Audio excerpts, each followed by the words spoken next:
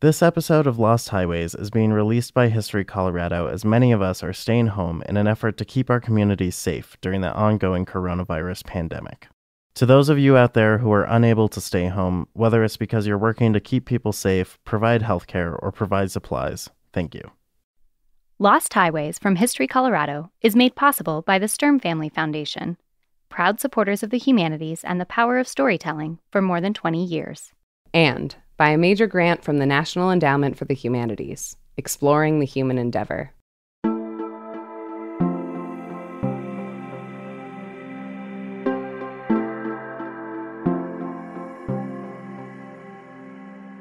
In 1979, curator and historian Peggy Waldo had just started working at the Greeley History Museum when she stumbled upon a mysterious artifact buried away in storage.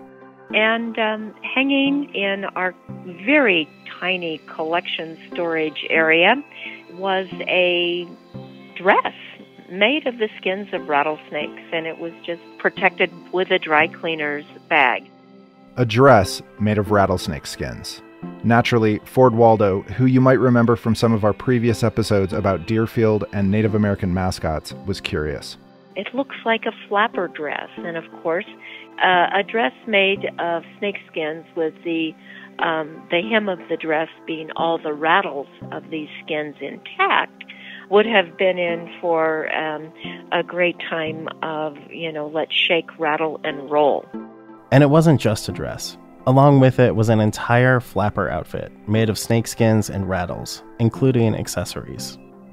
There was a pair of shoes that had been covered with rattlesnake skins, and there was a headband with very large rattles glued all the way around it, and then there was a necklace made of, again, very large rattles. So curiosity is whetted when you encounter something like this because obviously it's quite unusual.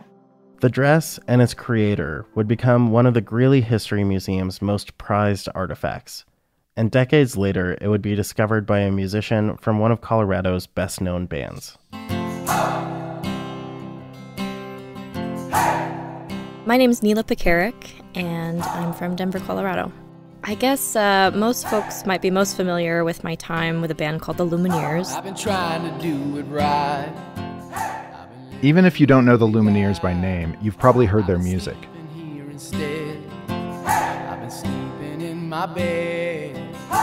Sleeping in my bed. I spent the better part of a decade with that band and then left a couple of years ago to pursue my own music.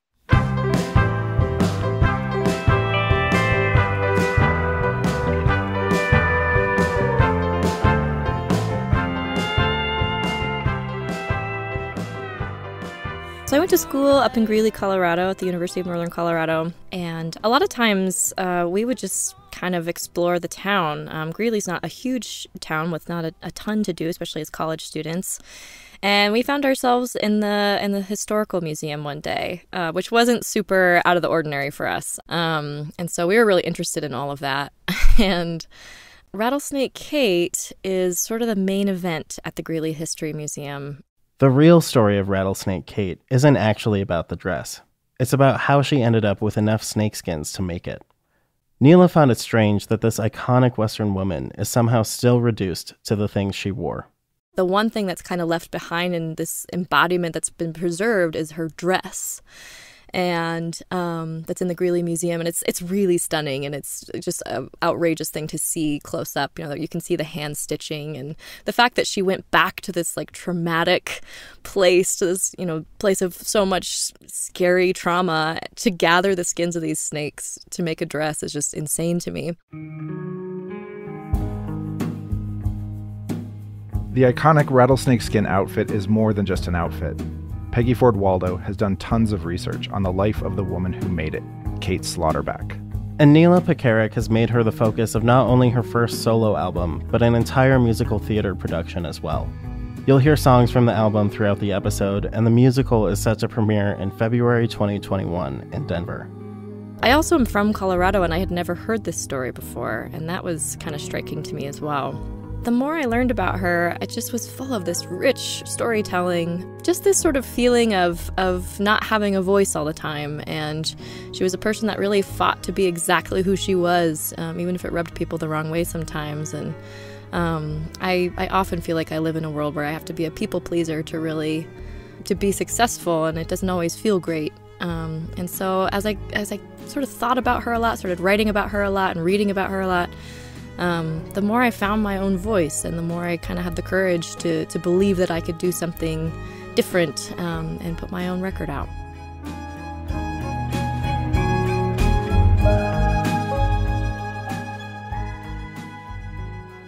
The dress, in many ways, is a symbol of that courage. It was a courage exhibited by many of the women who lived in the American West at the time. And you don't hear much about those women in books, movies, or TV shows. But Kate was different. Rattlesnake Kate Slaughterback's life was larger than life. She couldn't be ignored. From History Colorado, this is Lost Highways, Dispatches from the Shadows of the Rocky Mountains. I'm Tyler Hill. And I'm Noel Black. On each episode, Tyler and I explore overlooked stories from our home state of Colorado and the American West. On this episode, Rattlesnake Kate Slaughterback, an archetypal pioneer woman with a mythical, extraordinary life, an entrepreneurial spirit, and a tall tale to tell. To understand how Kate Slaughterback ended up making that snakeskin dress, it helps to know where she came from. So, Rattlesnake Kate, she was born in 1893. She was born in a small log cabin that was located about 9 miles east of Longmont, Colorado. Her mother died when Kate was quite young. She died in 1896. And this left Kate growing up with her father, her 2 brothers. So here is this little girl being around and being influenced by a lot of men very early on in her life. Lindsay McNatt has been an elementary school teacher in Denver Public Schools for 16 years. She wrote a children's book about Kate Slaughterback for the DPS curriculum. I didn't necessarily find facts about it, but I kind of imagined that he, let her kind of come into her own and didn't hold her in that typical female role that we would have expected as far as, taking care of the family and cleaning and cooking and that kind of a thing. And she was just able to, become an awesome marksman with her rifle and be able to know all of these things about taking care of herself and living and running a homestead on her own. And to say that she was most likely a tomboy is very accurate. She loved to be outside. She loved animals.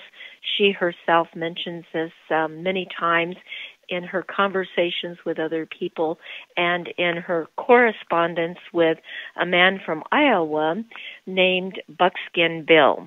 A lot of what we know about Kate Slaughterback comes from their correspondence. And in these letters, Kate writes quite a bit about herself. And of course, many things that she writes are true. A few things that she writes are, I would say, not so true. She had, rumor has it, 6 failed marriages. She wasn't very close with her family members. Her mother died when she was quite young. She was raised by her father and her brothers. So just really rough and tumble, I think, from the get-go, but also very resourceful. I mean, she ran her own farm, she built her own farmhouse, and every time she talks about hiring help, nobody can do any of the jobs right. And if you want something done right, you got to do it yourself kind of attitude. Kate describes to her pen pal, Buckskin Bill, she says that she's 36 years old. She says she's 5 feet 4 inches tall. She wears a size 3.5 shoe. She says, I have great big strong hands and I weigh 110 pounds. She says she's Irish and she has a temper. She has gray blue eyes, the color of George Washington's.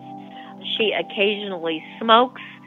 She drinks occasionally, but she does not go on any benders.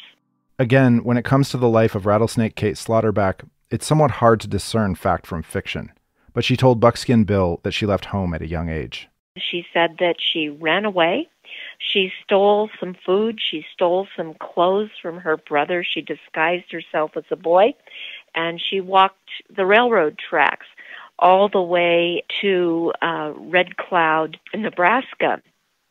She was hiding along the way, sleeping under bridge trestles, catching minnows in the little streams and eating them raw, drinking creek water, washing herself in the little creeks and streams. Neyla Pekarek says that she felt a strong connection with Kate Slaughterback and drew parallels between Kate's life and her own on her album Rattlesnake. I mean, Train Song, that starts the record, a lot of folks, I put that out as my first single, and they said, like, this sounds like, sort of your departure from the Lumineers, and that's totally accurate. And so I just sort of saw it as, like, embarking on new things for her life, and that's a lot of the sort of Western dream, all these folks moved west with these hopes of really amazing opportunities and a better life for themselves. Hear the train a-comin', I'm gonna climb on board and let that iron horse take me away. New adventure full of possibility and brand new landscape. Just get me on that tank engine, rolling along my one-way ticket to a better life and a better song. Bend no rails, I can't wait till Kate lived a few different places throughout the West before ultimately ending up back in Colorado. While living in Colorado, Kate Slaughterback allegedly became a registered nurse, among other things. Between 1914 and 1918, that's the war years, Kate states that she was a Red Cross nurse at Fitzsimmons Hospital in Denver. Well, research into the record does not show that she really became a registered nurse. So more than likely she had some training perhaps as maybe a licensed practical nurse at either St. Joseph's Hospital or perhaps at a hospital in Longmont. She also becomes interested in taxidermy, and she takes correspondence courses, and she becomes quite proficient at this skill. And she adopted a kid, Ernie. But Peggy Ford Waldo thinks there's more to Ernie's story. So, looking through some archival photographs of Kate, there is one showing her in Casper in 1921, in which she appears to be quite pregnant. So the story probably got configured in some way to save face. It's complicated, and nobody really knows the truth. So, at any rate, lots of little interesting twists and turns related to this. In 1923, Kate homesteaded on 640 acres in the Hudson area.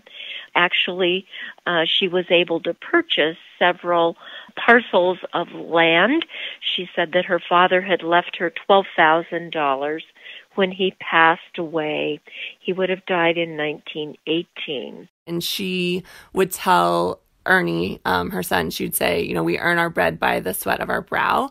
And she was a dirt farmer, so she didn't pay people to work the land.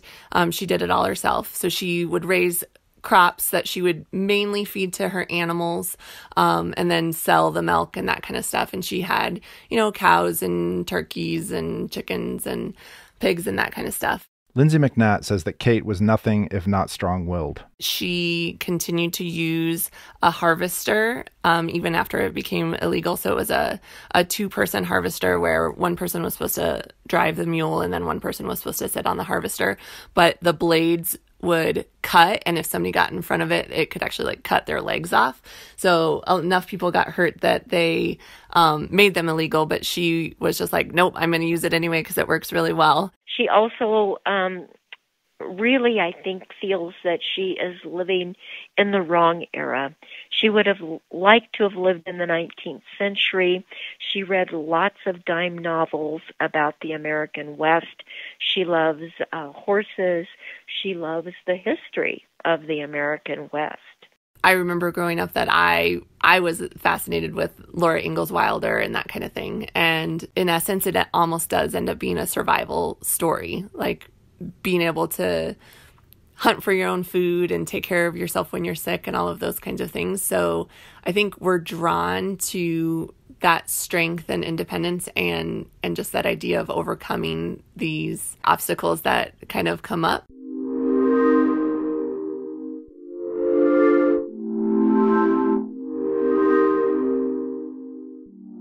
And of course, in the 1920s, the next big thing that happens that really brought a lot of fame to Kate was this incident in which she comes across a lot of snakes that are migrating across a field. This was October 28th of 1925. She and Ernie started out on horseback towards a lake where a few wounded ducks were left by hunters the day before. She had put the saddle on her horse, Brownie. She put Ernie in the back of the saddle, and she brought along her .22 Remington rifle. What happened next would earn Kate Slaughterback the nickname Rattlesnake Kate and change her life forever.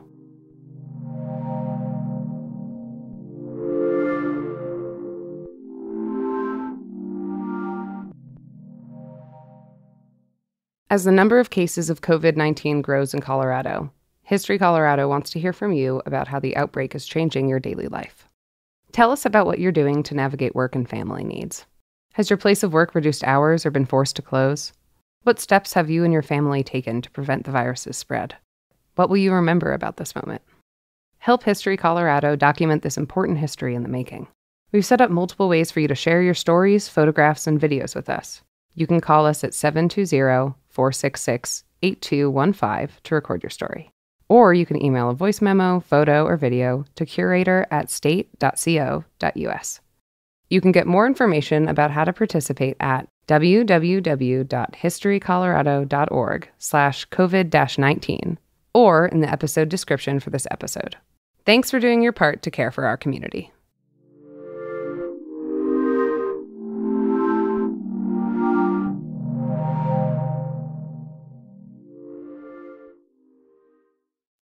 Here are Peggy Ford Waldo, Lindsay McNatt, and Neyla Pekarek describing the terrifying episode that turned Kate Slaughterback into Rattlesnake Kate. So this is the story. Before she could get to the lakes, she had to dismount from her horse and open a barbed wire gate and lead her horse through.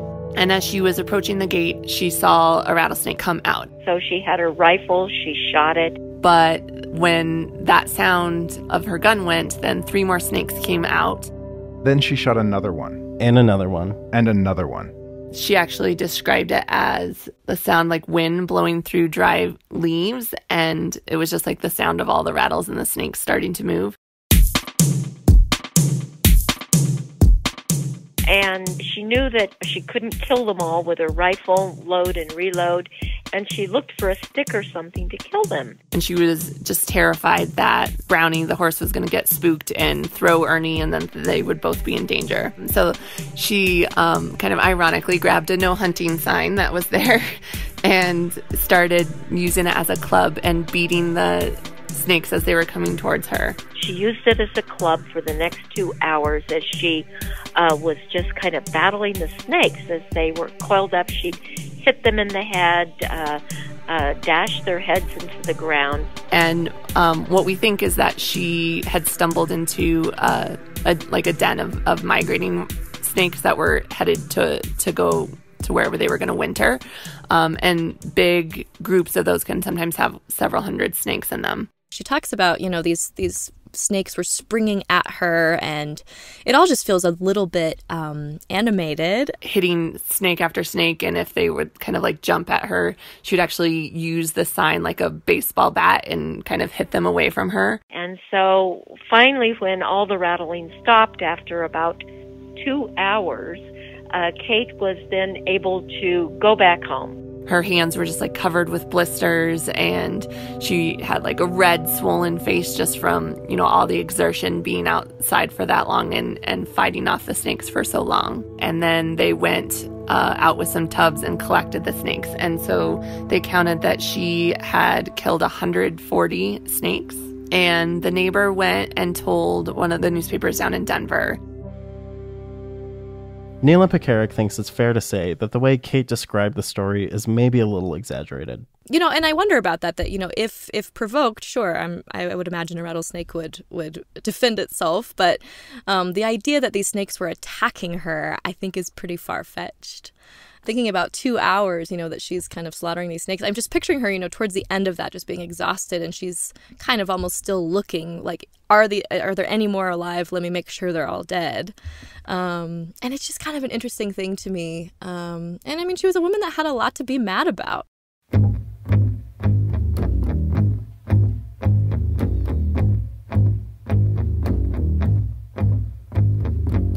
Rattlesnake Kate, known Kate Slaughterback, got a nickname when she was looking for ducks, and then a rattlesnake attack. She saw just one snake, then two, then 10, pulled out a .22 rifle, and the massacre began. Before too long she had no bullets left, grabbed a sign right out of the ground and clobbered them to death.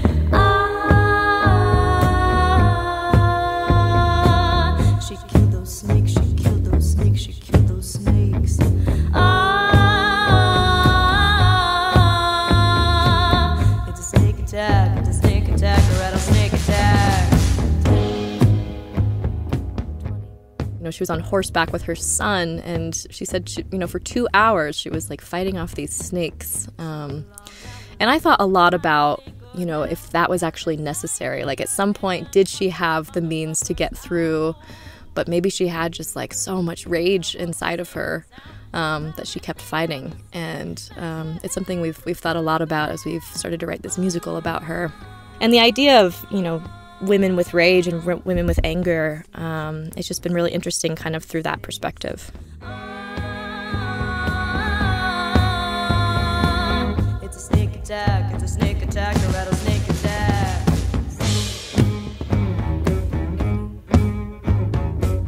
It's a snake attack, a rattlesnake attack.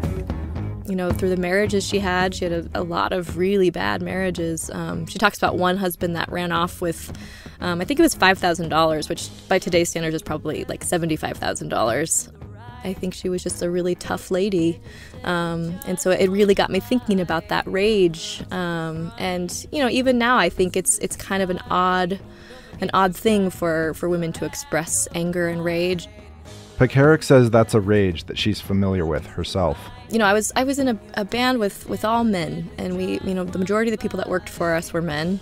And so often I would watch like my male counterparts express anger or rage or frustration, and they were taken super seriously, and I just didn't always feel like I received that back. I actually had one conversation where we had just an outrageous tour ahead of us, and we were trying to decide if we were going to, cut off, cancel a few dates or something, and the manager said to me, "Oh, well, if you do this tour, think about all those pretty dresses you can buy."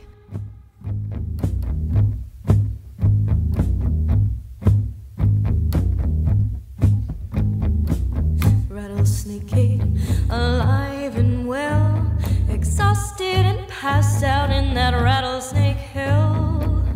Returned the next day to claim her prize, those rattlesnake skins she would wear with pride.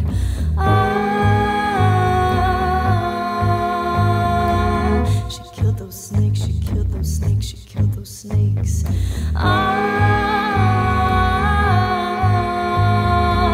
It's a snake attack, a rattlesnake attack.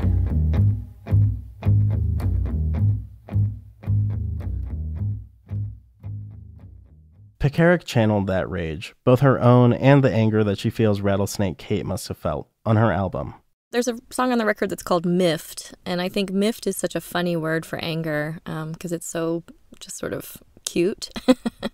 And in one of the letters, she was talking about she had been sprayed by a skunk, and she described her feelings about it as being really miffed. And I just sort of thought about, all these things that I had been thinking about in terms of her anger and rage. And miffed was such a funny sort of way to soften that. I wanna scream, I wanna shout. You make me feel poison from the inside out.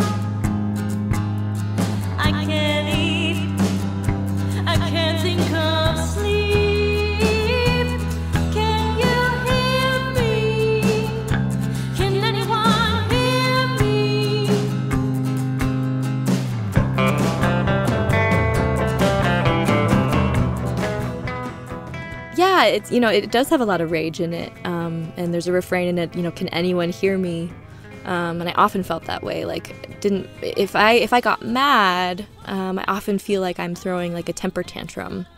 Whereas again, I'd watch my male counterparts ask for exactly what they needed and raise their voice and get mad and be taken totally seriously. And so, yeah, it was something I thought a lot about in terms of rage and anger.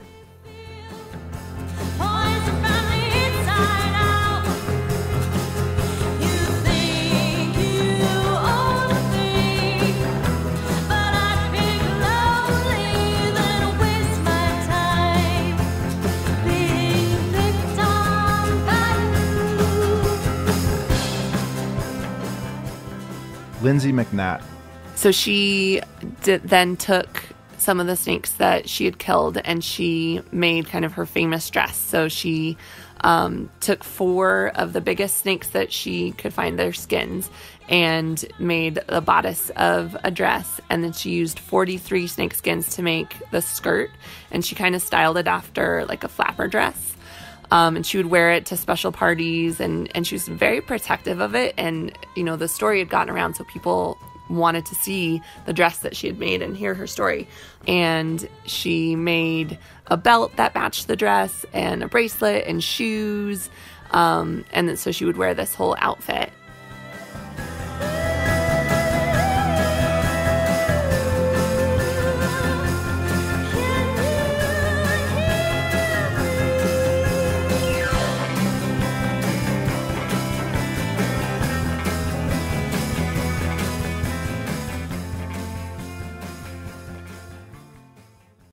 There's a song on the record that's called The Perfect Gown.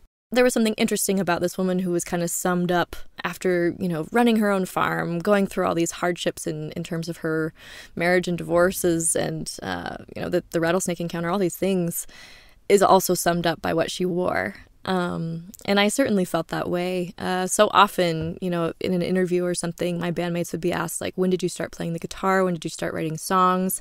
How did you get so good at this craft? And if I got asked a question, so often it would be how do you choose your outfits for the shows? But I worked so hard to learn how to play the cello and how to sing and how to write songs. And it always felt really overshadowed by that. And again, just not being taken very seriously, I think, is a big theme on the record in general. The perfect gown,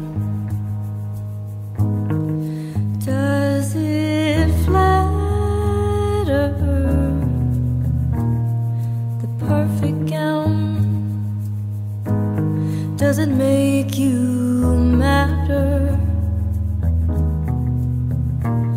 The perfect gown, will it make them take you seriously? The perfect gown, will it be your mark on history? But I'll hide, yes I'll hide, I've got everyone fooled. And I'll smile, 'cause that's what we do.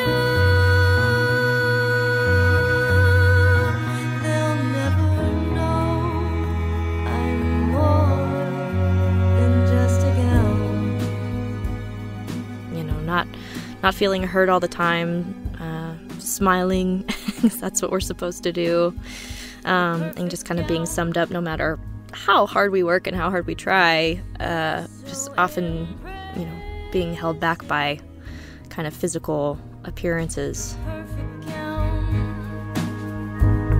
We'll hide your differences. The perfect gown, you won't need your head. Soon after the attack, Slaughterback began to realize just how remarkable her experience had been. Here's Peggy Ford Waldo. Again, she was thinking this was quite an adventure. So she contacted some people from the Fort Lupton newspaper. Reporters came out, and she strung all of these snakes that she had killed onto a piece of wire, and she had her photo taken. So this was a documented event that happened and that was reported on in the papers. And knowing how difficult it was just to survive in rural Colorado at the time, she used the publicity to her advantage. Times were hard. Kate was resourceful, and so she was then able to make a little cottage industry out of selling the tanned rattlesnake skins. They could be made into belts. They could be made into hat bands. With her taxidermy skills, she could mount the rattlesnakes in a coiled position and use them as the base of lamps or use them as ashtrays. She even started catching rattlesnakes, milking them for their venom, and selling it to researchers. At one point, she got tired of the snake business, feeding them and doing this, and so one day, instead of milking the snakes for the venom, she just got out a shovel, she took the tongs, she put each snake on the ground, chopped off its head, put the heads in a box with a note that said, "Here, extract the venom yourself. I quit," and mailed it off to California. She said she really hated rattlesnakes, but it kind of became this like burden to bear because it really, she was able to monetize it. And I think you kind of had to in those days, living out in the rural Colorado where nothing grows in the winter, of course, and barely grows in the summertime. Just kind of anything. I think she really was that kind of entrepreneurial mind, either by necessity or I don't think she really had a choice. It was, either you make this money and you're able to survive another winter or you don't. And the more the story was told, the more mythical it became. So it's always going back to the source to find the truth of this woman. And I think probably we won't always know the truth. Neyla Pekarek says she relates to the feeling of suddenly finding fame when she hadn't planned on it. I had a really strange ride in the years that I'd been with the Lumineers. Just a huge shift of identity, and in terms of I was living, kind of apartment to apartment, crashing with friends. I had tons of student loan debt, no idea what I was going to do, and this was around 2010, and by 2012. We were nominated for Grammys. We were traveling to Europe. We got to play at the White House for President Obama. We opened for U2, all this crazy stuff in a short amount of time. And Kate experienced a little bit of that, I think, in her rattlesnake encounter, because she was written about in all kinds of papers all over the world. And she had a really interesting relationship to that bit of fame that she experienced, where I think she wanted people to understand, this thing that she did. But she also loved her privacy, and I think, she kind of spent the rest of her life trying to capitalize on that one afternoon. Rattlesnake Kate's legend continued to grow, and even beyond the rattlesnake incident, her life often seemed unbelievable. Here's Lindsay McNatt. She had just so many crazy experiences that happened to her. So she was struck by lightning when she was out working on the farm one time, and Ernie was still pretty young when that happened, and she reached for her gate, and when the lightning struck the gate, it went into her, and she was unconscious for several hours, I guess. And Ernie was freaking out, but she was okay and recovered all right. But some of Kate's stories were less exciting than that. Stories about the kinds of hardships you'd expect for a person living on their own in the West at the time. Her mailbox was 3.5 miles from her house, and so she'd have to kind of travel far to get supplies or to get that and everything. So on one of her trips that she was doing, she fell off of her horse and got kicked, and she broke her arm and her collarbone. Yeah, and Brownie is the perfect sort of example of the worlds colliding of Rattlesnake Kate. So she had a horse named Brownie. And in those letters, she writes most affectionately for Brownie. The way she talks about Brownie, she doesn't talk about her son that way. She doesn't talk about family members that way. But you can just sort of hear her voice melting a little bit every time she talks about that horse, because she loved that horse, and they were kind of, best pals. And a lot of people feel that way, even with their dogs and stuff, but especially with horses. People really have that connection. And also just the survival part of what a horse meant to a person of the West, and traditionally to a cowboy, but in this case to Rattlesnake Kate. Again, Pekarek found the story plenty relatable to her life in the 21st century. Brownie, I had to write a song about Brownie, I knew, because I just thought she's such an important part of this story. And Kate was so alone in so many ways, but then she had this horse that she kind of, talked to and talked about. And so I had a pretty sad friendship breakup with a friend, and it was really traumatic, probably more so than a lot of my failed romantic relationships, because we were just so close and we just kind of grew apart. But I wrote this song kind of as a friendship breakup song, and just this idea of you're the person, or in this case a horse, that you put all your faith in is, you're the one that's most loyal to me, and then you get kicked in the clavicle. Brownie, my love, Brownie, my love, don't bite the hand that feeds you, don't kick me when I'm down. Brownie, my love, Brownie, my love, you're my best friend, but it's time to say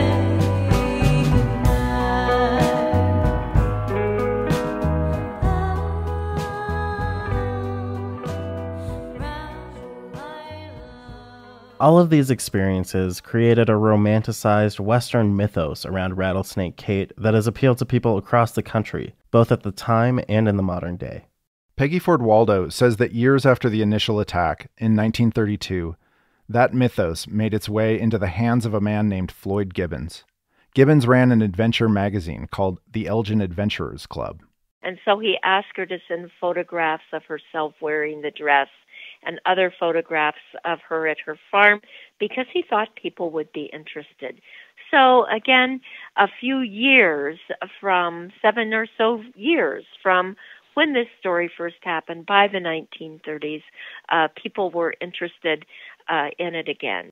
At some point, that story made its way to Colonel Charles D. Randolph, who had given himself the nickname Buckskin Bill, the self-proclaimed poet of the plains. Floyd Gibbons is promoting her story through newspapers. So he was a big reader of dime novels and wrote a lot of, dime novels and poetry, that sort of thing. So a story like Rattlesnake Kate's would have definitely,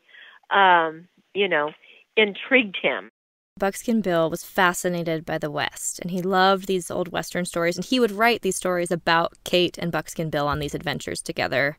There's this outrageous one where he writes about how they had to, fight these pumas out in the West, and, just these outrageous stories. I don't think that he was a person that actually went on those adventures, but I think he was really fascinated by them, as people still are. I mean, we're still fascinated by the Wild West.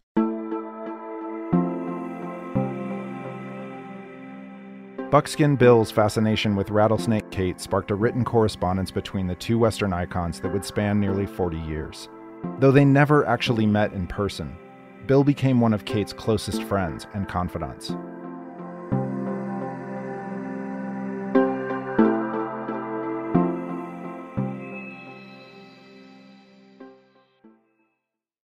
Support for History Colorado comes from Colorado State University. CSU embraces the critical role that History Colorado plays in preserving and telling the stories of our state and the West. As Colorado's land-grant university, CSU is proud to be a partner in programming and outreach statewide. As they celebrate 150 years of education, research, and service, CSU remains committed to preserving the past and creating a brighter future. Learn more at colostate.edu.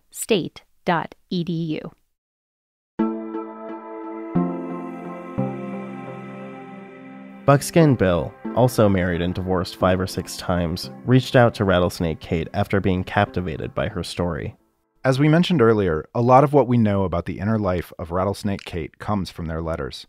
He became kind of fascinated by her and started writing to her, and they just exchanged letters over and over, and they never met, which was really fascinating to me, because the letters are just full of a lot of kind of intimate details about both of their lives that is interesting to tell a stranger. but I think she found this outlet of someone that kind of made her feel seen and heard and understood in a way that she didn't always feel, I think, in her real life. And so the more I read through those letters, and especially reading from her voice and her perspective, the more I kind of felt that. And I couldn't stop reading them, and I read them over and over.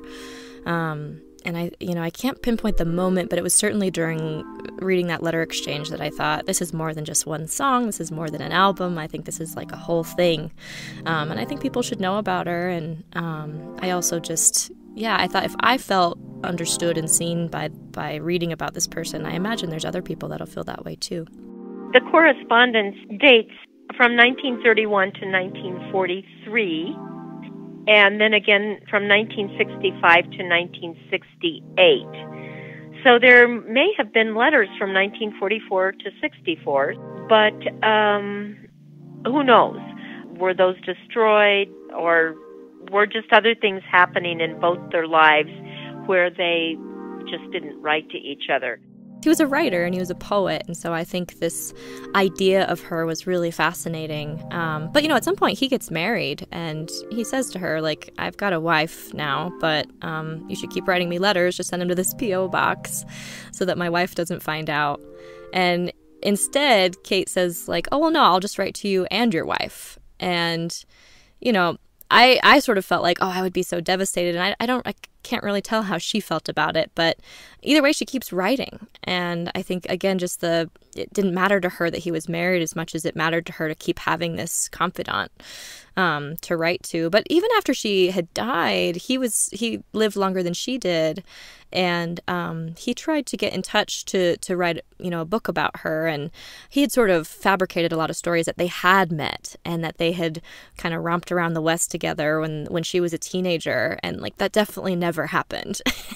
Well, I think they both would have understood each other very, very well, but she just didn't seem to get along all that well with being married and having a man as the head of her household. She was the head of her household. She was the mover and shaker in her own life, and she never wanted anybody to tell her what to do or not to do.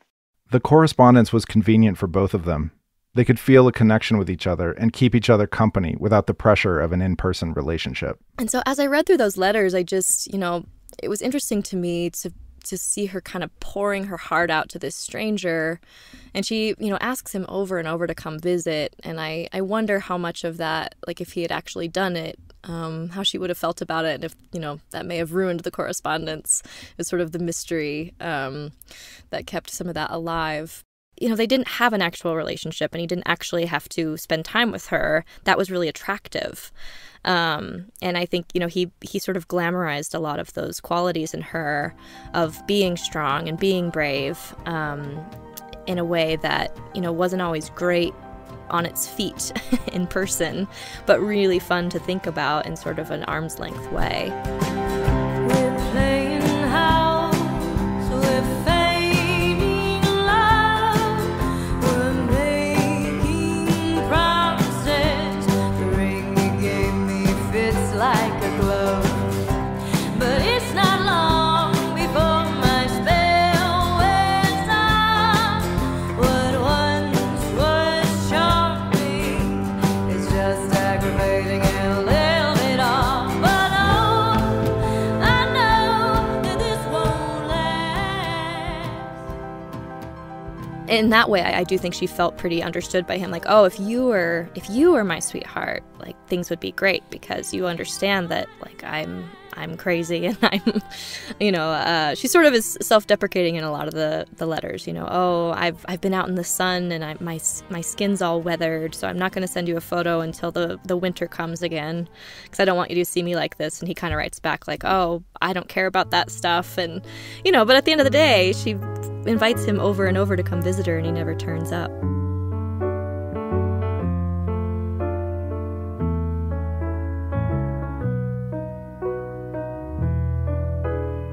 Saw you in the paper, you're too good to be true. Had to write a letter, how I'd love to get to know you. Forgive me if I'm forward, but you're perfect, it's true. Give your secrets to to the mailman, send them on through.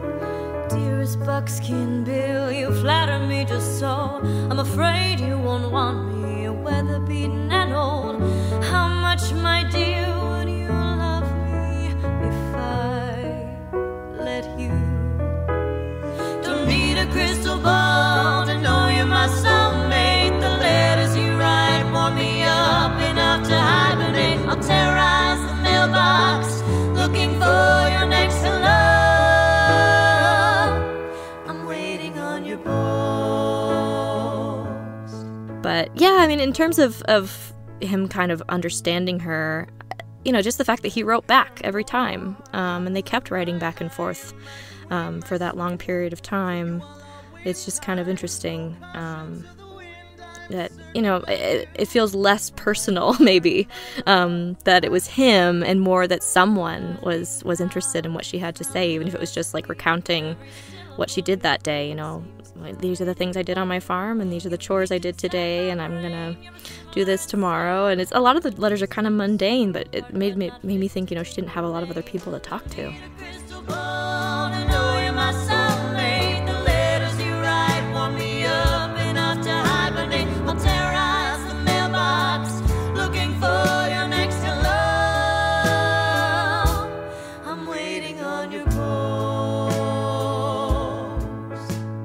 Peggy Ford Waldo says that Rattlesnake Kate purposefully lived a 19th century lifestyle out on the plains. Her Luddite tendencies made those letters all the more meaningful. A lot of people were beginning to embrace radio, and FDR's fireside talks during the 1930s and during the Depression era, but not Kate. So what would come into her home that would bring her communication and joy from the outside world? It would be, you know, this correspondence from her friend Buckskin Bill. As many of Rattlesnake Kate's letters to Buckskin Bill indicate, a lot of her days were mundane. She did many of the same things most people trying to survive in the West did at the time. Here's Lindsay McNatt. She, you know, would get up early and work 10 to 12 hours working outside, you know, working on the crops, taking care of the animals, having to kind of combat some of the different things that weather and that kind of stuff would offer challenges. I think a lot about, you know, she lived to be 71 and talks a lot about, you know, her neighbors dying of the flu or a cold or in childbirth. She helped deliver a lot of babies amongst the women in her sort of rural area. And she just, you know, kind of died. She did get sick and went to the hospital and died at around 71, which was a pretty long life for the time. And that, you know, nothing else got her first. I mean, she was struck by lightning, all these things that she couldn't really be crushed. You know, I think she had this spirit about her that really carried her a lot longer in life than some of the folks in that, you know, in those really treacherous circumstances. As a teacher, we kind of see how kids and people in general are always looking for themselves in stories and in pictures and that kind of stuff, and we connect to those stories through how we relate and how we see that we're similar and different to the people that we learn about and the history that we learn about as well. And so bringing those stories to life so that girls as well can find that connection and kind of have somebody that they could look up to or strive to be like is so important.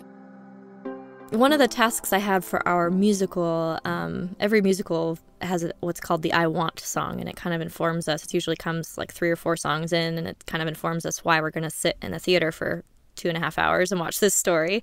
So like it's like a part of your world in Little Mermaid or My Shot in Hamilton or I don't know, every sort of Disney movie or musical has one. And so I was tasked with writing our Rattlesnake Kate I Want song. And I ended up calling it I Want Everything. And it's kind of this idea of being the kind of woman that is, you know, an entrepreneur or does have all these ideas and leadership and speaks her mind, but being, you know, but still being lovable and worthy of love. All I want is to meet my match. You'll love me 'cause I'm funny. You'll laugh me 'cause I'm free, and I laugh the loudest at your jokes. I'll be the cleverest in hopes. One thing I do like about her is that she didn't put on any kind of varnish or any kind of airs or any kind of high-toned anything for anyone. She knew who she was, and she knew who she was early on. She said that she should have been a boy, that she wanted to grow up to become a farmer, and in essence, everything she did in her life reflected back very early on what she wanted.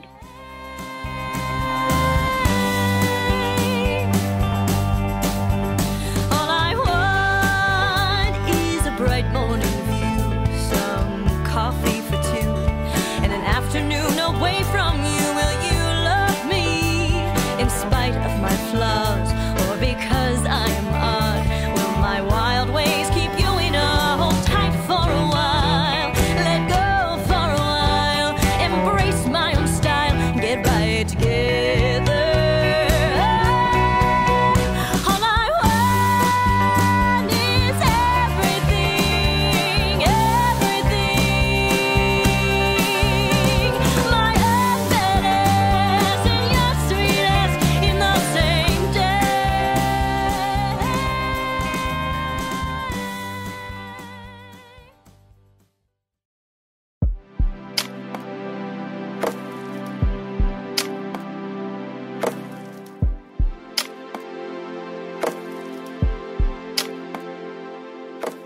Lost Highways is a production of History Colorado and History Colorado Studios. It's made possible by a generous grant from the Sturm Family Foundation, with particular thanks to Stephen Sturm and Emily Sturm, and by a major grant from the National Endowment for the Humanities, Exploring the Human Endeavor. Again, if you enjoyed this podcast and want to support it, please become a member of History Colorado. You can get 20% off your membership at historycolorado.org/podcast discount. Plus, you get all kinds of great benefits like free admission to our 8 museums around the state, where you can learn more about the stories we tell on Lost Highways. And even if you don't become a member, you can still get $2 off admission to any of our museums just by mentioning the podcast. Special thanks to Susan Schulten, our history advisor on this episode, and to Chief Creative Officer Jason Hansen, our editor. And to Amanda Lane of History Colorado, who recently transcribed all our episodes. If you'd like to see the transcripts, either as a matter of accessibility or because you'd like to use Lost Highways in your classroom, you can find them at historycolorado.org/lost-highways. The music for this episode was by both Earth Control Pill and Neyla Pekarek, whose album Rattlesnake is out now and whose folk opera opens in February 2021 in Denver.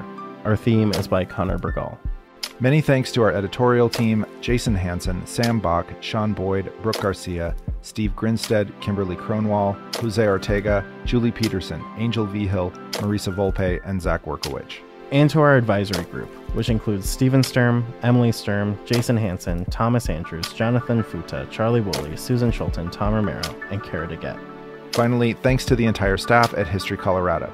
I'm Noel Black. And I'm Tyler Hill. Thanks for listening.